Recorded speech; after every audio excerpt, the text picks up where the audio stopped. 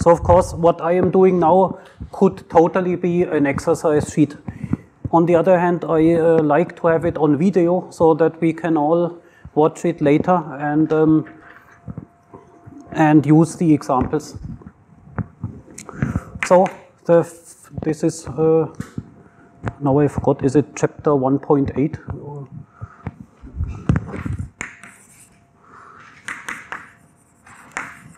Example in Schwinger parameters.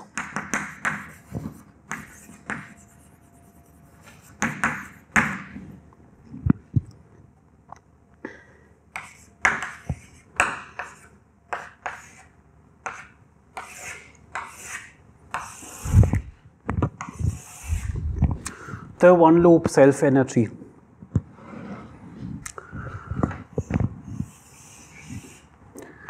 We need momentum assignments for the one loop self energy. Momentum P flows in. At the bottom line we have P plus K. At the top line K flows back. And now we first write down the original integral, which is an integral over K, with the denominator P plus K square minus M square times K square minus M square. And of course, plus I epsilon in each propagator. So let's call the denominators D1 times D2. We have two denominator factors for the two propagators. And what does it mean to Schwinger parameterize the loop integral? Schwinger parameters were the parameters where each propagator is taken into an exponential integral as a Gaussian integral, in fact. So then we have an integral over K. And for each propagator independently, we have an integral over one Schwinger parameter called alpha 1 and alpha 2. So we should also denote the lines. So this lower line is the line number 1, which gets the Schwinger parameter alpha 1. This gets alpha 2. And then we have here the two integrals. For each propagator, we get a minus I factor from the parametrization, and then we get e to the power of I times sum over di times alpha I. That's the simple result. So we have this linear combination of the denominators in the exponential. Okay, so what we now need to do is to evaluate the loop integral over K. And as you saw the last time, the loop integral is a Gaussian integral because the exponent depends on K square. However, in contrast to the last time, it doesn't only depend on K square, it depends on P plus K square and on K square. And therefore, we need to do something similar to Feynman parameters. We need to rearrange it, complete the square, and do some loop momentum replacements. So let's go through this. So the sum di times alpha I is actually the following. Let's once write it out completely. P plus K square times alpha 1 plus K square times alpha 2. Then for each propagator we have minus M square and plus I epsilon. So the minus times minus is plus. So for each propagator we have this, and so this factor simply comes times the sum of the two alpha i's. Minus M square times alpha 1, minus M square times alpha 2, and the same for I epsilon. Okay, let's prepare for this completing the square business. So we write it as K square times something plus K times something plus something else. So what is the coefficient of K square? K square comes here, K square comes here, so the coefficient of K square is alpha 1 plus alpha 2. What is the coefficient of K? The coefficient of K comes from here, P plus K, P dot K times 2 times alpha 1. So we have 2K dot P times alpha 1. And Then we have the rest, and the rest contains p squared times alpha 1.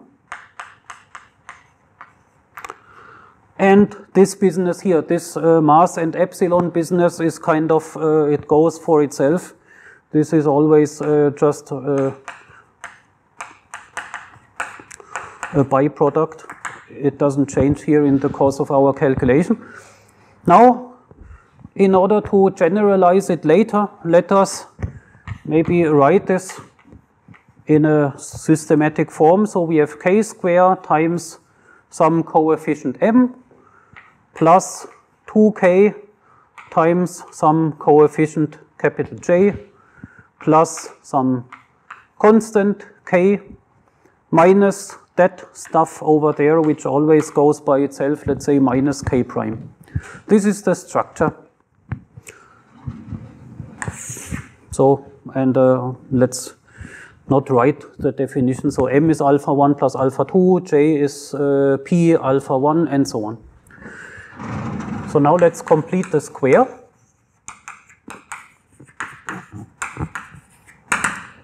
Then this whole thing becomes, so now completing the square is a little bit more difficult because k squared doesn't have coefficient 1. Previously it always had coefficient 1, now it doesn't. So we can say k minus, plus m to the power minus 1 times j square times m. So if we take that square, then we get k squared times m and k dot j times 2, and the m cancels. And we get something additional, namely we need to subtract minus j squared times m to the minus 1. And then we have collected these two terms, so we need plus k minus k prime. Okay, so then we have completed the square. And so we can call this a new integration momentum k prime. This is just shifted, so the integration measure doesn't change. But we can now also define a new overall integration momentum which absorbs the m. If we absorb the m, then the integration measure changes. So this is a square, so k prime square times m we replace by k double prime square. Now, let's look at the integration measures. ddk original is the same as ddk prime, since that is just shifted or translated. And how does it relate to ddk double prime? So now, for each component of the momentum, we do a scaling by square root of m. And there are d components. So we get square root of m to the power d as a relative factor. So that means m to the power minus d over 2. That is the change of the integration measure. All right, but then we have here something k double prime square plus a constant which doesn't depend on k double prime. Let's go back to the Feynman diagram. The Feynman diagram is now the integral over k double prime and alpha 1 and 2. And the integration measure has changed, so we get this factor m to the power minus d over 2. And the rest is not changed. We get minus I to the power 2 times the exponential. And the exponential is whatever we have now calculated. So the exponential is e to the I times here k double prime square minus the rest. J square m to the minus 1 plus k minus k prime. So, and now the loop integration over k double prime is trivial, because the loop integration is just a completely standard Gaussian integral with no modification whatsoever. So we can directly plug in the result that we obtained the last time. And this gives just a standard factor, mu to the power d0 minus d times 4 pi to the power minus d over 2 times I to the power 1 minus d over 2. That is the prefactor coming from the one-loop integration of this Gaussian integral, so it's basically the same as for the master formula up to this strange power of I. But then the rest is copied, minus I square. And then we have the alpha integral over alpha.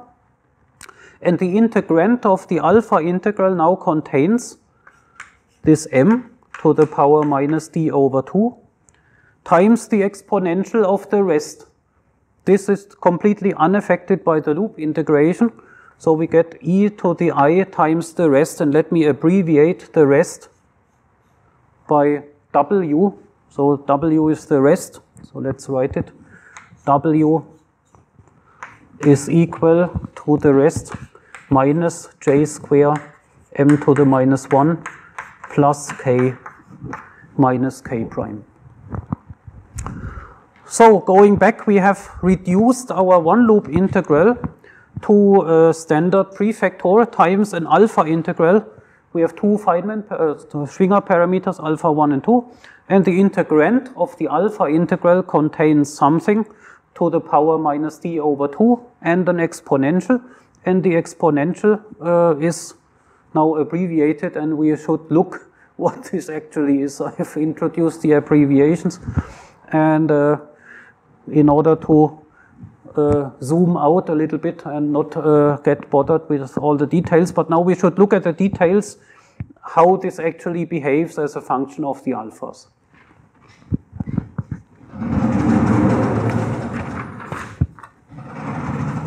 So let us analyze the exponent.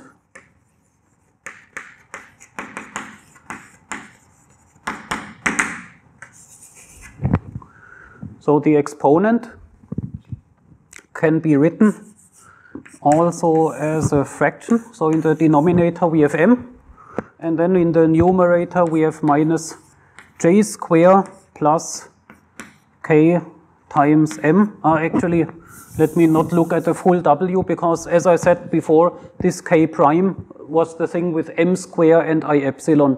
This never changes, so let's not look at it. We know what it is, and we don't need to analyze it. Let's only analyze the other stuff. So without the k prime, then it's not the full w, only this. What is this actually?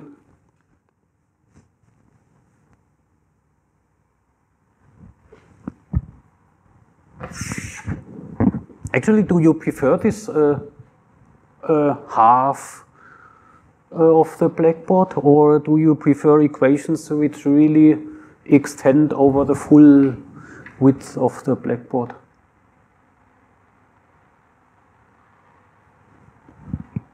I mean, it feels really, it hurts me if I, have to write it like this.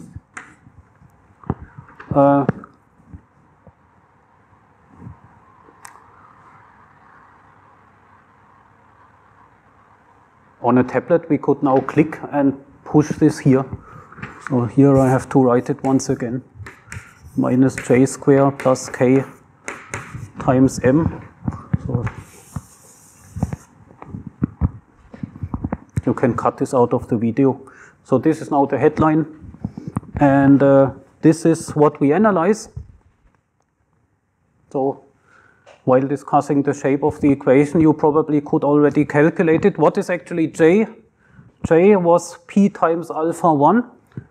So we have minus p square times alpha 1 square. K is p square times alpha 1. And what is actually m? M is alpha 1 plus alpha 2. So here we have times alpha 1 plus alpha 2. Okay, now we can simplify this a little bit. Let's do it here. Alpha 1 plus alpha 2. What is actually happening in the numerator? Alpha 1 square happens to cancel. So what remains is just p square alpha 1 alpha 2. So alpha 1, alpha 2 in the numerator, alpha 1 plus alpha 2 in the denominator. So let's write some facts here. So first of all, we see the numerator is quadratic in the momentum.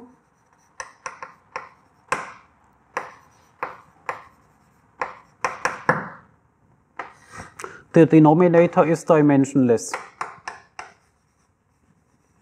So this is the first thing we can notice. So the whole thing, the exponent is dimensionful. Actually, it's not because the alphas are also dimensionful, but it's this. Okay, therefore this is actually, sorry, this is not correct because the alphas are of course dimensionful since alpha times a denominator is dimensionless, but it's quadratic in momenta divided by something momentum independent. That is the first thing to notice. The second thing to notice is the alphas. So here in the numerator we have 2 powers of alpha. So it's what is this? A polynomial in the alphas of second degree. Actually only of second degree. How is this called? It's homogeneous in alpha of second degree. And this is homogeneous in the alphas of first degree. So we have something proportional to alpha I square divided by something proportional to alpha I to the power 1. And the whole fraction scales like alpha to the power 1. And then indeed both numerator and denominator are polynomials in alpha of these degrees. Let us give these polynomials a nice name. They are called in the literature U and V. Curly U and curly V. So these are well-known standard polynomials, U and V, the so-called semantic polynomials.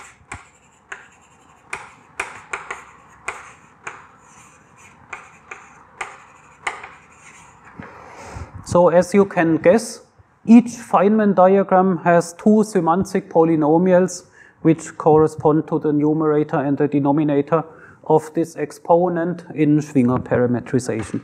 And now we have calculated the semantic polynomials for this graph, and they are simple: p square alpha 1 alpha 2 and alpha 1 plus alpha 2. Let us use this to analyze the behavior of the alpha integral. So now the loop has been rearranged into an alpha integral over 2 alphas, and the integrand has the structure of a polynomial to some arbitrary power and an exponential function, and the exponential is the ratio of the 2 semantic polynomials. So how does such an integral behave?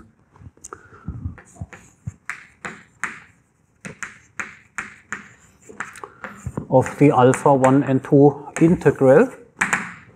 Let us first look at the upper limit where all the alphas go to infinity. So by the way, just to remind you, the alpha integration always goes from 0 to infinity. So it has a definite lower limit, and infinity is the upper limit. So what happens if the alphas all go to infinity? If the alphas all go to infinity, then we see the semantic polynomials behave like alpha square and alpha. Therefore, the ratio goes like alpha to infinity. So the exponent goes to infinity, and therefore we get an exponential suppression.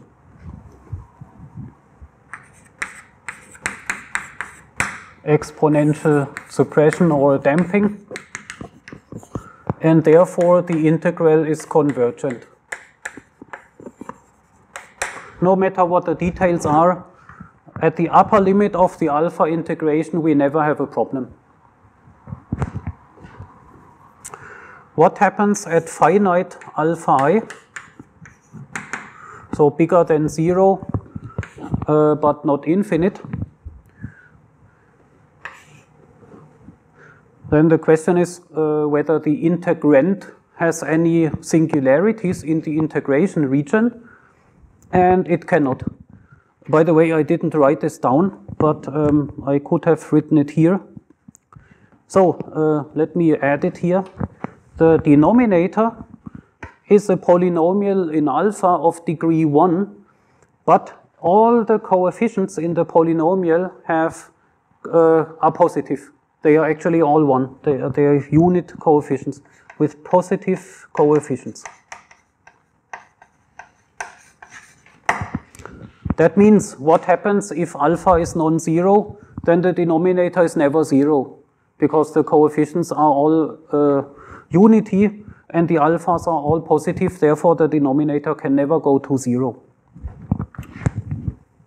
So this, what we called V, is always bigger than 0, therefore the integrand is always finite. Therefore, in the interior of the integration region, we also never have a problem. So, and by the way, the notation has, we have now two notations. M is equal to our V. So the M is the same as V here. And so also this V appears here to some arbitrary power, but it never goes to 0. It's always positive, and therefore raised to an arbitrary power. It never creates a problem for our integral. Therefore, if there is any problem, it can be only at alpha equals 0. So now we have to look at what happens at alpha going to 0. What happens at alpha going to 0? So at alpha going to 0, what happens to our ratio U over V? So alpha 1 times alpha 2 divided by alpha 1 plus alpha 2. So if so the only problem could be if alpha 1 and alpha 2 simultaneously go to 0, then the denominator vanishes. But then for sure the numerator vanishes even faster. That means the ratio never has a singularity. U over V has no singularity.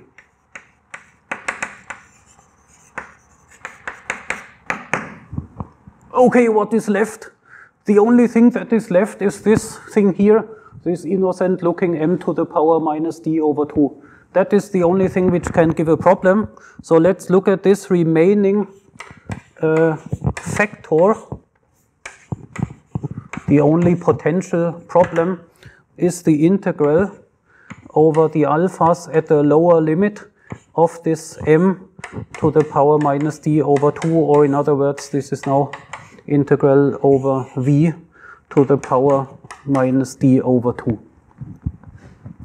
Okay, and this we can look at explicitly.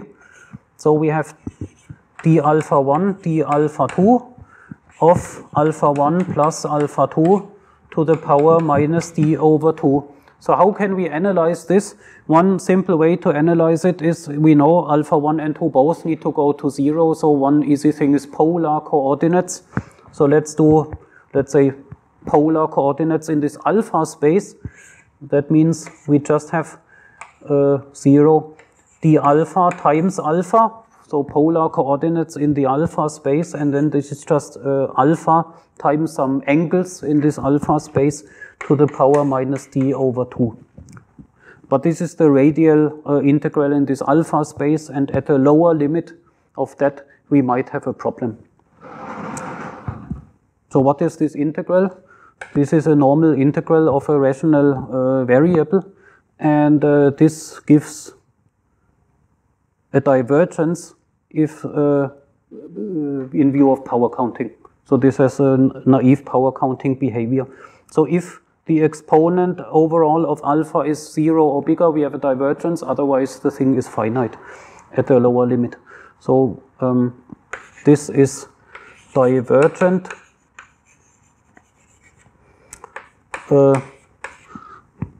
if and only if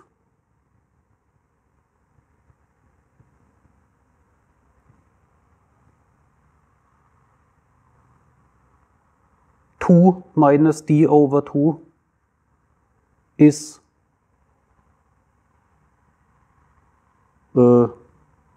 either smaller or bigger than 0.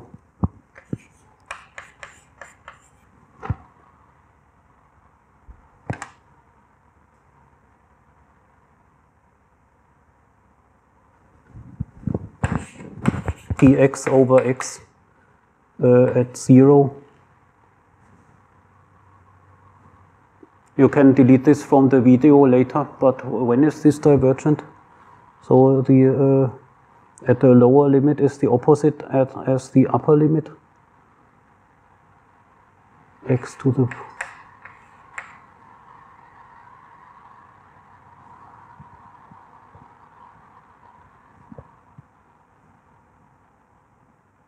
do you know? I think you should know. You are students. You had just 1 year ago, you had mathematics. So it should be less than 1, right? I don't know. In the limit of 0.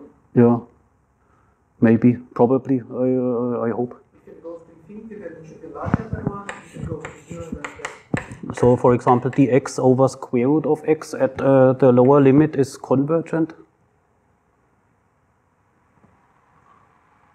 And dx over x square at the lower limit is divergent. So actually maybe we can calculate the integral. The integral is 1 over x at 0. This is divergent. And this integral is square root of x. So this is convergent. So the power must be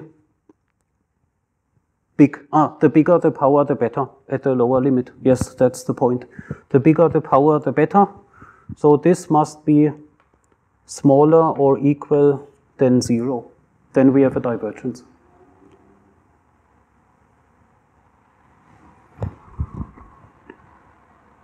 So the alpha integral is divergent if this relationship is fulfilled, and that is of course equivalent to d bigger or equal than 4. So this corresponds exactly to the power counting of the original diagram, because power counting would tell us the thing has 4 powers of loop momentum in the denominator. Therefore, power counting says it diverges if we have at least 4 dimensions. Otherwise, it diverges. It's convergent. And we get the same thing back here. That means we have understood, more or less, that the lower limit of the alpha integration, which can diverge in view of this m to the power minus d over 2, if it diverges, it corresponds to ultraviolet divergences of the original loop integral. We see the same criterion happens here.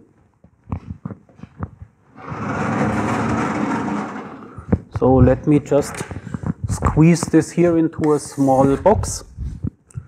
This corresponds to the ultraviolet power counting.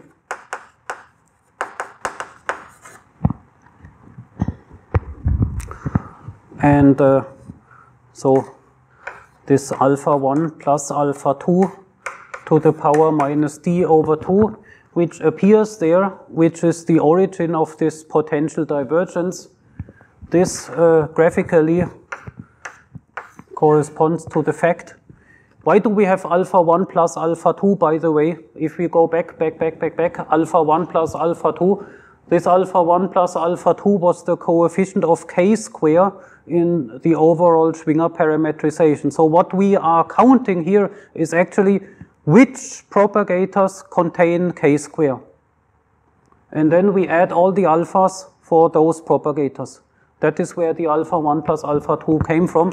And so we have here these 2 propagators, 1 and 2, both contain k square, and that is why we have exactly this object in our integral. And so these 2 propagators exactly give us the power counting which leads to the original divergence, and the alpha 1 plus alpha 2 here correspond to the same divergence. And so you see that this power counting directly reflects which alphas appear, and the same power counting relationship is obtained in the end.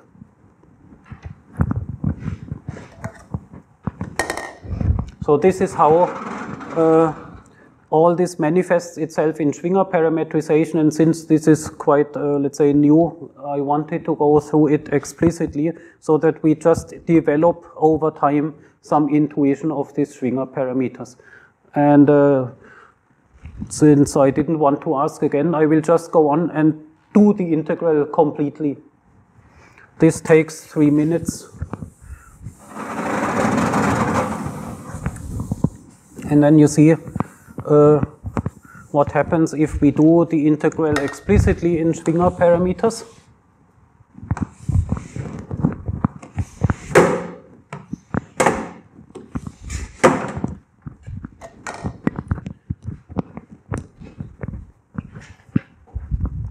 So let us do actually the computation after we have understood the structure. In the computation, we now go back to this expression here, this expression with the integrand over alpha 1 and alpha 2. We have the semantic polynomial to some power and IW, the ratio of semantic polynomials in the exponent. And so in order to evaluate the integral, now we make some clever substitutions which make the integral easy. And those substitutions are again typical substitutions that you could familiarize yourself with. So we take one overall alpha, which is alpha 1 plus alpha 2. So this is then the sum of all the alphas. And we take one ratio variable. Let's take alpha 1 divided by alpha 1 plus alpha 2. Then this goes from 0 to infinity. And if this goes to 0, then we get the UV divergence. And that goes from 0 to 1.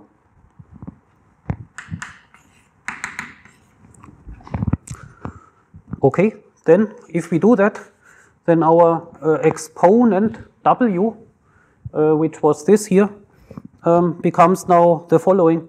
So the exponent W was here, basically this was the final expression. So if we do the substitution, then first of all we can factor out everywhere one overall alpha, and then the whole thing is proportional to alpha, and then we get here ratio variables beta 1 minus beta 1. So we get alpha times p squared times beta times 1 minus beta. And then we get also this minus m squared plus I epsilon, and that was always multiplied with alpha 1 plus alpha 2, so we can also just factor out the alpha from there, and then that's our full exponent. And so now, magically, but not accidentally, what this is exactly minus alpha times the q, this q function which appeared if we did Feynman parametrization of the same two-point function. When we did Feynman parametrization, then we went through Feynman parameters and we ended up with a polynomial in Feynman parameters which was exactly this same polynomial, only we called the thing x instead of beta. But it was exactly this square bracket. So let's say this is the Q of section 1.3. Therefore, we can evaluate the integral, and this object becomes now all the prefactors, mu to the power d0 minus d 4 pi to the power minus d over 2 times I to the power 1 minus d over 2 times minus I square. And then we have an integral alpha from 0 to infinity. And from the integration measure here, we get d beta, or d alpha 1, d alpha 2. We get an additional power of alpha from the integration measure. Then integral 0 to 1 d beta. And then the integrand is what? M to the power minus d over 2. But m is now simply alpha. So we get alpha to the power minus d over 2. And we get the exponent e to the power minus I alpha times this q function, which is a function of beta. And then we can do the alpha integral.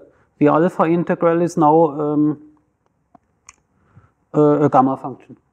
This gives a gamma function because we have alpha times alpha to some power times an exponential with alpha. So this is directly the definition of a gamma function. So let's first write down all the factors, d0 minus d, 4 pi minus d over 2 times I, 1 minus d over 2 minus I square. Then which gamma function do we get? Gamma function of the power of the alpha plus 1. So we get gamma of 2 minus d over 2. And you should by now be familiar with the appearance of this gamma function here. But then we get also still the integral over beta from 0 to 1. And we have a substitution to make. In order to get a gamma function integral, of course, we need to substitute alpha by I alpha q. And so, therefore, we get an additional power from this substitution, which is 1 over I times q to the appropriate power. So what is the appropriate power? It is this 2 minus d over 2.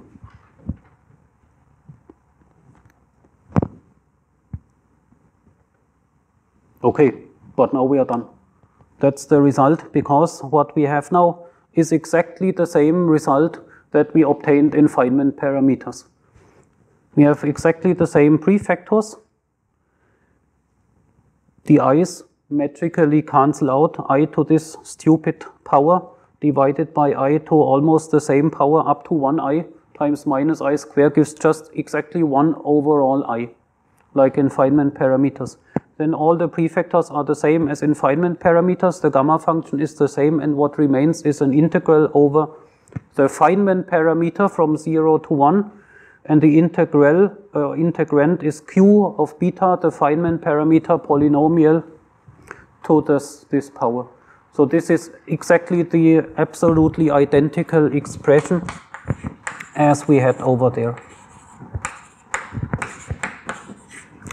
That means we know how to do the calculation in Schwinger parameters. It is definitely more involved than using Feynman parameters. We need many, many more steps. But we can generalize this to arbitrary Feynman diagrams. And in the general case, there is not much difference in the level of difficulty between Feynman parameters and Schwinger parameters. What is nice about Schwinger parameters is that for each propagator you have one unconstrained integral over alpha. In the Feynman parameters, the simplification comes from the delta function, which is a constraint, so the sum of all Feynman parameters is always 1. This is of course nice, but this constraint means that the integrals are not all independent, and here we have many independent alpha integrals and can do the analysis of the convergence behavior in a nice way. Okay, so this ends the discussion of the Schwinger parameters at one loop, and now we will do very quickly the Schwinger parameters for a two-loop diagram.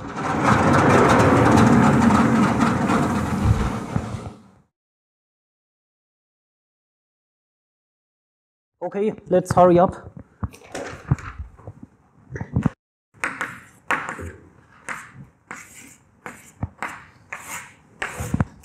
So, we need Schwinger parametrization for a Feynman diagram with 5 propagators. Let's enumerate the propagators 1, 2, 3, 4, 5. With the same momentum assignment as before. Then we have the loop integration over 5 propagators d1 up to d5, and we can introduce Schwinger parameters for each propagators. We get minus I for each propagator, then the loop integration, and we get 5 alpha integrals d alpha 1 to alpha 5 from 0 to infinity, and the exponent is this. Now what we need is this linear combination of the denominators, which is the following: p plus q, and I neglect the mass now again. Alpha 1 plus q square, alpha 2 plus alpha 3, plus q plus k square, alpha 4 plus k square alpha 5, minus I epsilon times the sum of all the alphas. And these are just each propagator written down. So q square are these two propagators, and q plus k is that propagator, and the other one is k. Now, in order to save time, what you need to do is to write this as a quadratic form in the loop momenta. Now we don't have one loop momentum, but we have two loop momenta, so we write it as a quadratic form. Let me write it like this. Q comma k times a matrix times q and k, and plus some j transpose times q and k times 2, plus a constant minus this constant prime, which we also had the last time.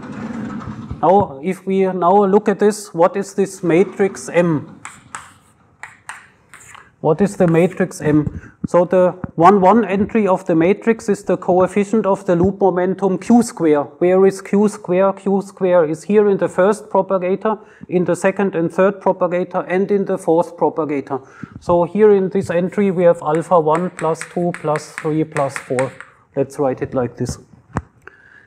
Then the coefficient of k square goes here into this matrix entry. K square appears only in the fourth propagator and in the fifth one. So we have here alpha 4 plus 5. Then what are the off-diagonal elements of the matrix? These are the coefficients of k dot q. Where is k dot q? It's here. K dot q times alpha 4. So we have it twice, alpha 4 here and alpha 4 here. Then we have symmetrized the matrix. That is the matrix of this quadratic form in the loop momenta. Then we have our j, which is the linear term in the loop momenta. What is a linear term in the loop momentum? Here we have p dot q times 2 alpha. So the 2 is already there. So p dot q, so we have here p, times alpha 1. And we have k dot p, we don't have. And anything else which is linear? No. So our j is just this. This is the only linear term. Then our constant k, which is the rest independent of loop momenta, we have p squared times alpha 1 and nothing else. So, but in this way we have already written our integral as a quadratic form in the loop momenta, and we can do exactly the same spiel as before. Let's call this as a generalized 2D dimensional loop momentum L. Then we have just L transpose times M times L, and we can complete the square. So this is L transpose times M times L. If we complete the square, then we can write this. How can we write it? We can write it as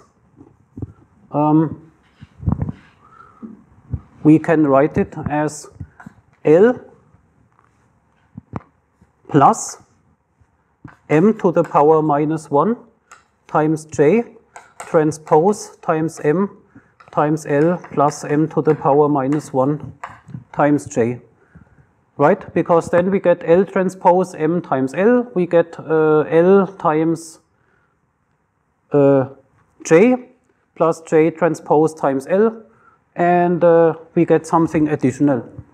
Minus J transpose M to the power minus 1 times J plus the rest K minus K prime. Done?